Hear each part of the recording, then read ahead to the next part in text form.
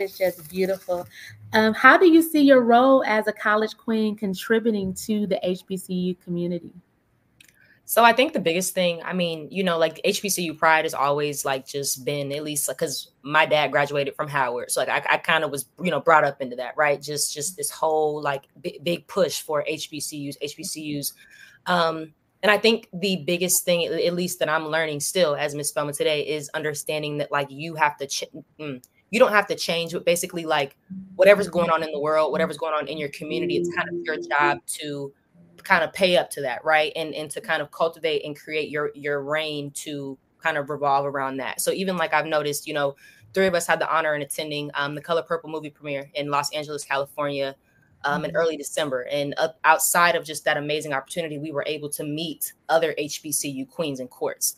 It was so interesting, like, going out to eat with them and stuff and having these conversations and just all of like the similarities that we experience as HBCU royalty and stuff like that, but also understanding like we kind of have to keep up with the times. Like whatever the previous court did is not going to look like what we do, and whatever comes after us is not going to look like what we did, kind of thing. So just being always like on your 10, right? Like always on your pivot, making sure that you understand not only what's going on at Spelman per se for us, but just in HBCU community as a whole. And then also too, just the Black community as a whole.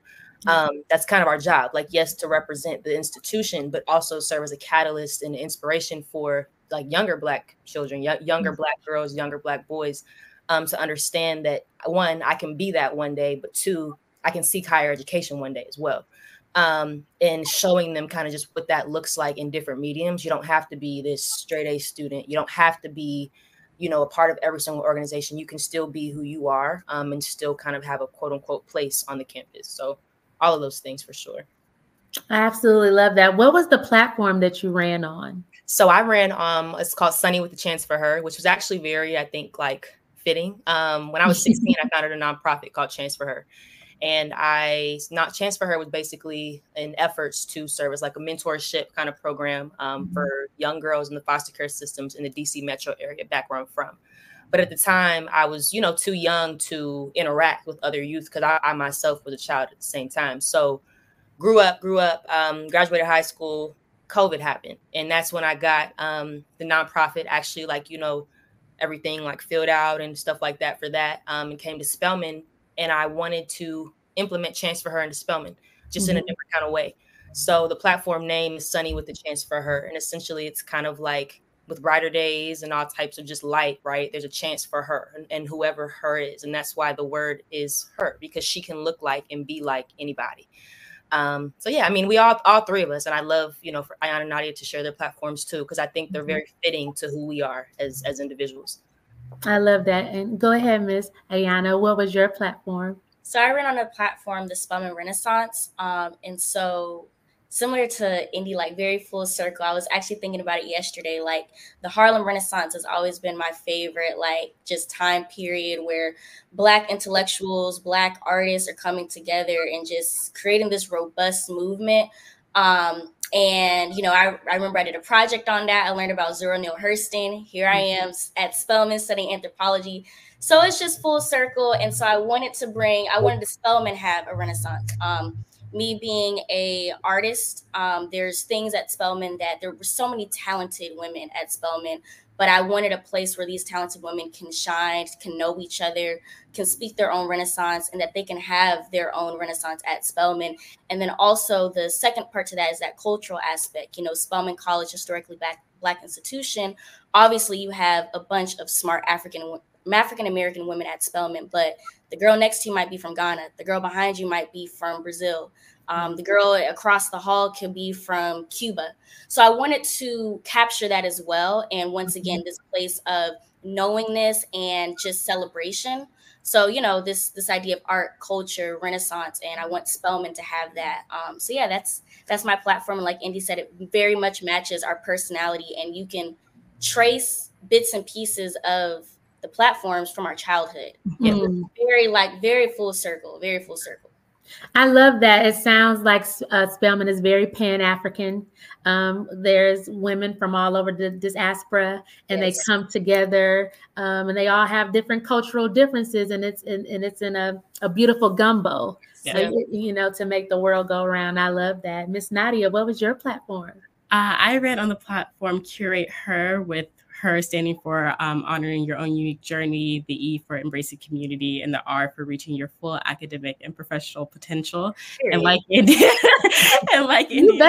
said, those 3 points really encapsulated like the lessons that Spelman taught me up until the point where we started running. So that's what I felt Spelman had given me, and I wanted to give back to my other Spelman siblings, the people who are coming up behind me, and making sure that by the time they walk across that stage of graduation, they feel like they got everything out of Spelman that they possibly could. So by the time they go to grad school, law school, med school, into the workforce, like whatever they want to do, they feel like they are like fully prepared, because Spelman gives us the tools, but you know, sometimes it's a little difficult to make use of the tools. So really like showing them what's out there and how they can use their Spelman experience to the fullest. So when they graduate, you know, they're all good. So I love that. When I was talking to Miss PV, we were exploring how sometimes students don't utilize career services, you know, or just the different, like you said, resources that are available on campus to them. Maybe they don't know, maybe they're not aware, maybe they're too shy, or maybe they don't think it's going to work for them. So I'm glad you ran a platform to say, hey, utilize these tools that are here. Like, get everything out of here. Your tuition and fee money, get it out of here. You know what I mean? So I love that. Circling back to you, Miss Spelman, you talked about you created Chance for Her. Yes, ma'am. And you said you started it as a team for Foster? Yes, ma'am. Why was Foster? I'm sorry. Go ahead. I was saying, why was foster care so near and dear to you? So I think, like, full transparency, I think it was just growing up, right? And understanding that I was given a lot of opportunities that the people that I went to school with were not. I went to a public school, predominantly Black and Hispanic public school for elementary school, and then middle school, same kind of thing. And at my middle school, there was 1,500 kids, but only 2 grades. And I would have about 40, 50 kids in my class and stuff like that. And I was, always I guess very book smart at the time. But just from watching everybody else grow up and watching the different things everybody else was kind of getting into and doing and stuff like that. Yes, I was very, blessed to have the upbringing that I had. At the same time, it bothered me. It bothered me that we go to the same school, we sit in the same class, we sit in the same cafeteria, and you got to go home to something different than I do. And whatever you're going home to has the potential to hinder you as a person, because you're still a child, right? So just with that, right, and just channeling that, and obviously too, your own personal life experiences will kind of shape that, but that was the biggest thing. It was finding spaces that are currently existing or whatever, that house or that hold children who are in these predicaments, that are in these situations. And at 16, which is, I guess, kind of relatively young to even be having that mindset, because the idea didn't start at 16. I started it, not started it, but I started, just the wheels started turning when I was in elementary school, so much so to where I made t-shirts for my whole class, and it said, "Don't be a bully, be a friend." I will never forget it. I will never forget it. Oh my goodness. Wow. It just brought back a memory. But yeah, I just have always just saw myself in a lot of other people, and understood that we all just want to be seen, right? We all just want to be seen for exactly who we are, kind of thing. So that's definitely what sparked the foster care system. I think when I came to Atlanta, though, I understood that you didn't have to be so specific, right? That you can still touch other people and do kind of the same type of work, just through different mediums. So I think that's then where the whole drive for community service and stuff like that kind of came from, before even being Miss Spelman College. So it was in you. Kudos to my mother, because she instilled all of that in me. Absolutely. Hey, Mama. Yes, ma'am. All right. So in what ways do you all 3 of you, connect with and support your fellow students at your HBCU? You want to go, Yana? Yeah, I can start. I would say at its very essence, just being authentic. Something that our advisor always tells us is, you don't have to fit the crown fits you. The crown is adjustable. And I think we're all great examples of that. I think like I said, connecting first and foremost, just being authentic, talking to